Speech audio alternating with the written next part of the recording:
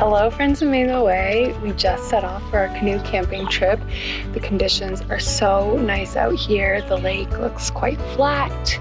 There's definitely a haze from the Canadian wildfires, which is a bummer, but it's gorgeous. We're working with Sea to Summit this summer to promote their Big River dry bags, which truly are so awesome. It's the same style dry bag that we've been using for years, but it has backpack straps and a waist strap, so it makes it really easy for portaging and just carrying gear. So we'll definitely share some of that, and we've got a bunch of other little tangential videos that we are going to make on this trip. So we're super excited to dive into just different styles of YouTube videos. So really hope you enjoy. But this one is going to be sort of more vlog style. So we'll take you with us through a night under the stars on a lake in Maine. Enjoy.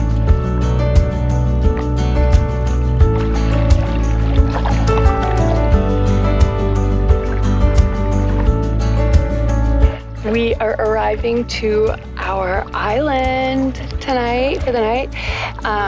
The water is so comfortable, so basically just gonna like pull up, secure the boat, jump in, cool down, and then like unload and do other things. That sound like a good plan? I think so. Need some swim. Bang. That was a nice 45-minute paddle, not too long, 2.5 miles.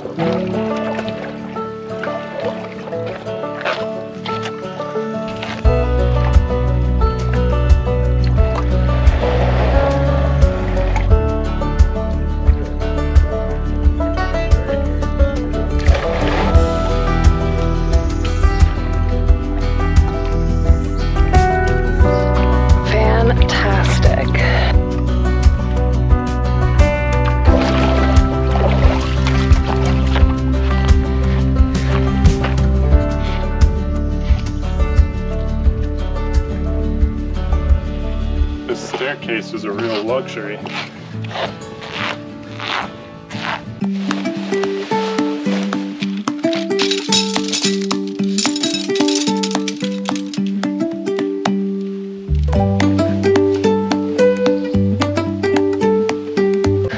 So that's that. Super easy to set this one up. We're gonna leave the fly off for now because it's absolutely gorgeous out, and might even sleep with the fly off, which is my personal favorite. We're under a tree where it's set up now.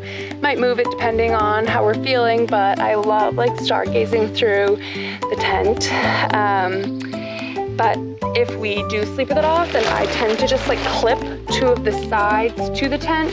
So should a freak rainstorm come in during the night, we can flip the fly on and try and stay dry. It's definitely happened before. So that was it.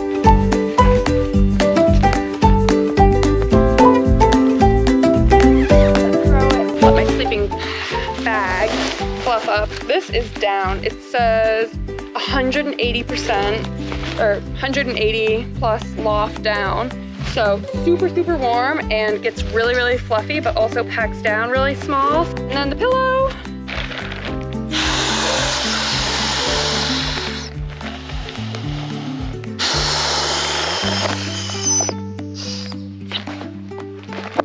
I mean, even at the end of a long, long day, you still have 2 breaths left for a comfortable night's sleep. Absolutely lovely evening. Gonna put out some chips and salsa. Homestyle Mexican salsa La Costeña. Wanna try it? We have set up camp, like you've probably seen in the video already, and filmed a bunch of other cute little clips that we're really excited to share in sort of a different short form style. This thing here from Sea to Summit, truly, this was even before we were working with them, but this is like the best camping situation. Should I use the cup or the bowl? Bowl? Cup. Cup? Oh. Cup. And we're just gonna like enjoy this evening. The days are so long now, and we're gonna cook over the open fire, so probably gonna get a fire going soon, but like what's the rush, you know what I mean? Salsa service. Yum. Thank you. You're gonna drink it out of the cup?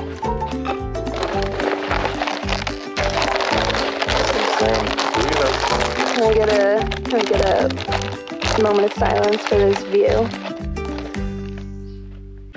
So time to get a little fire going for dinner. The folks who were here before us cut up a bunch of seemingly dry, dead wood. Got lots to work with. I'm gonna use these two nice flat pieces. Just create a little base down here that then I can get the fire going on top of. I always find that's helpful, especially the day or so after it's rained. Then we've got some birch bark.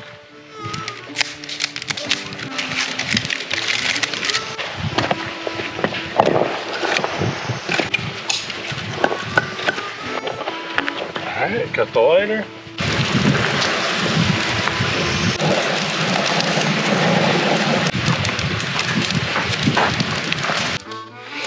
Time to prep dinner. This is our little backcountry kitchen set. We will link everything that we use that I can find links to in the description. So if you're ever like, what's that? Either check there or let us know. For dinner tonight, we are making steak tacos, which feels a little elevated for us out here in the backcountry. I did marinate the steak.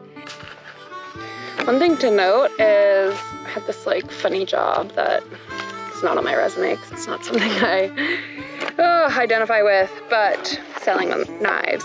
And the most dangerous thing in a kitchen is a dull knife. And that especially applies to backcountry cooking. And if you injure yourself in the backcountry, it's much harder to get first aid. I mean, we bring a first aid kit with us, but definitely want to make sure that your camping knives are sharpened. So here's a little reminder, go do that now. Chopping up some poblanos.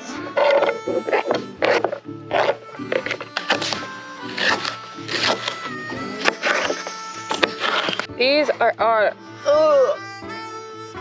peppers and onions. Squirt, squirt, squirt. Shake, shake, shake.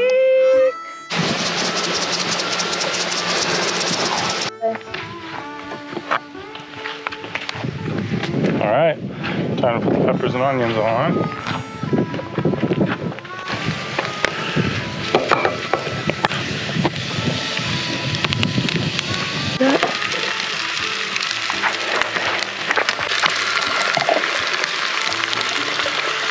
Those look great. Now we'll get some butter in here, and then the steak gets cooked. Let's get those on. I think it's looking pretty good. Been in it since we have a hot side and a less hot side. Okay, we'll start by cutting into our small half here. When you're cutting the steak, you always gotta sneak a little taste test. That's really good. So we got our steak, grilled peppers and onions, warmed tortillas, don't worry. Put those over the grill. Sour cream, lime, avocado, cilantro, cheese, salsa, there's more here. These avocado are al dente, I'll say. And a squeeze of lime. Here we have our uncurled taco. Also, again, a moment for this view. Like, love it out here. Really, really good. Excited for you to try bite. Ready, Cam? Nope. Here goes nothing. That's an A+ meal, even if you're not in the backcountry. But out here, it really hits the spot. Figured I would just say goodnight for the evening. We are just hanging by the fire, looking out on the most beautiful still lake. We also are low on battery, which is a bummer because I tried to get everything charged up. We have another, but want to save that for tomorrow's content. So I'll say goodnight. We'll check in tomorrow.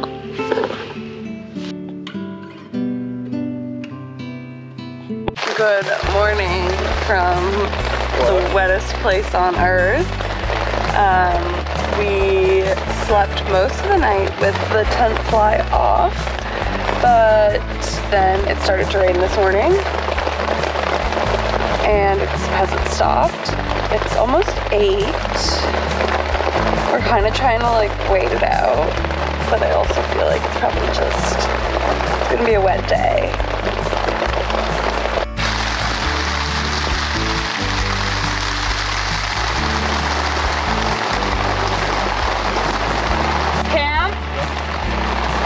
Okay, I'm handing you the bag. How is it out there?